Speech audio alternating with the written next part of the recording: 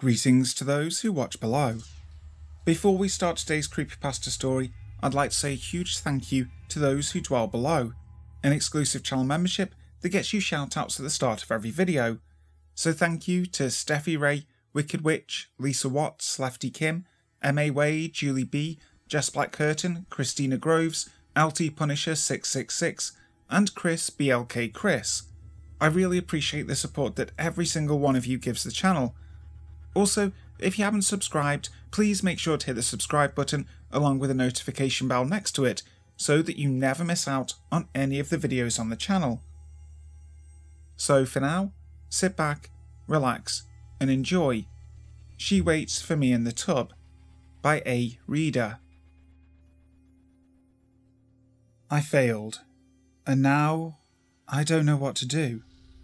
To clarify, I write about, and sometimes perform, popular rituals I find online. Yeah, it's kind of a stupid hobby, but I thought it was fun. I even made money from recording some of them and posting them on YouTube. It also boosted my confidence. Sad, but whenever I performed a ritual successfully, or had a close call, I felt as if I escaped death's grasp, as if I was slowly building a type of immunity to it.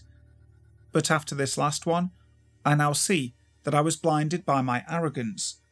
I know she is waiting for me in the tub. If you're wondering what game, what ritual I messed up, it was the bath game. If you're on this page though, then you probably already know about it. At least, I hope you do. I hope you can help me. God, I hope one of you can. I'll start from the beginning. I was, like most of these types of stories, bored and out of ideas. I had just read Tamino's Hell to a live audience on my YouTube channel and was scrolling through Reddit for new ideas when I came upon someone's account of their bath game. I already knew a bit about it from other people's stories and online narrations, but I never thought about performing it before. It just never caught my attention or imagination like the other rituals did. Some girl trips and kills herself on the bathtub's tap, becomes an angry ghost, and ends up becoming a ritual just doesn't seem as cool as a cursed poem or a way of asking spirits questions. But, as I said, I was bored and out of ideas, so I read the ritual and prepared.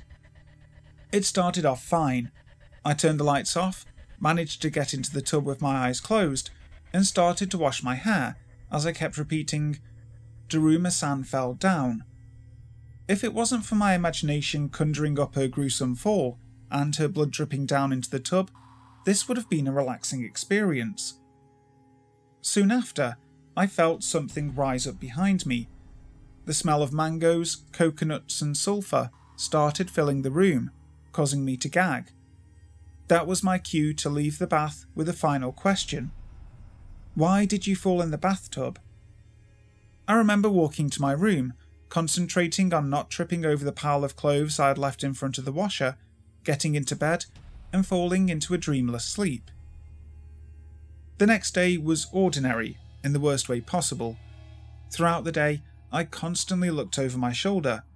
I even only went to the restroom at my part-time job whenever I was sure someone else was in there. And nothing happened. No lady in a white dress several feet away, staring at me intently. No odd blend of sweet and rotten assailing my nose, nor the feeling that I was being watched by a malicious, unseen pair of eyes. It got to the point where I thought that I was in the clear, that for some reason the ritual failed, even though I performed everything right. I guess that's why I did what I did. I fell asleep. I knew that it was a bad idea, but I hadn't seen Daruma-san all day.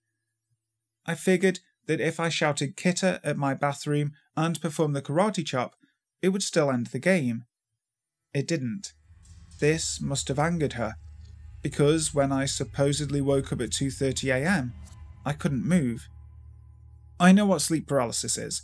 I've experienced it before, so I wasn't scared when I realised I couldn't turn my head. I only started to feel afraid when I heard the sound of running water surrounding me and soft, squishy footsteps making their way towards my room. I could once again smell the strange scent of sulphur and fake fruit growing stronger. I shifted my eyes towards my door, trying to remember if I locked it that night, when I heard it slowly creak open. Standing there was the silhouette of a woman, neither tall nor short, but entirely blocking my only exit. She stood there as I tried to decide whether I really wanted to keep my eyes open or force them shut. Before I could figure out which was worst, she ran straight for me.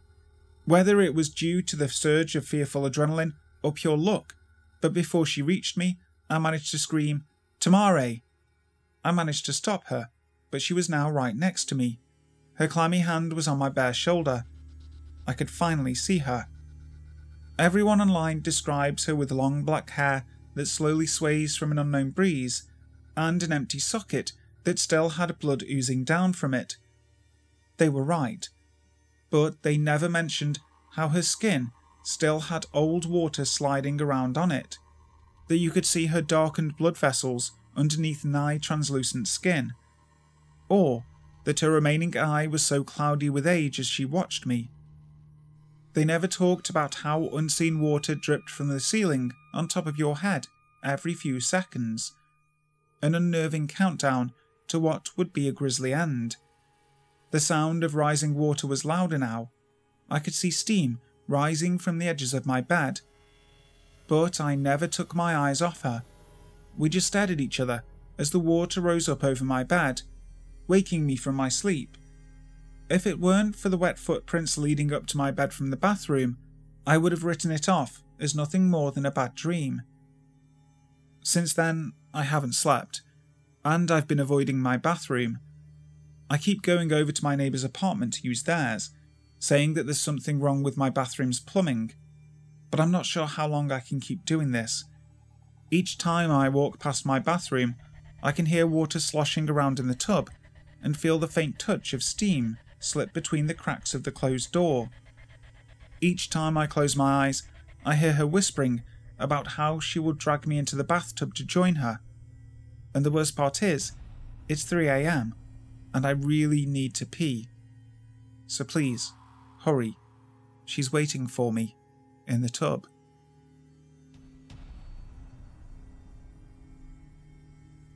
Hi guys, thank you so much for listening to today's video. I really hope you enjoyed it. If you did, make sure to leave a like and also subscribe to the channel if you haven't already. As for me, I'll see you tomorrow for another terrifying video. So, until next time, sleep tight.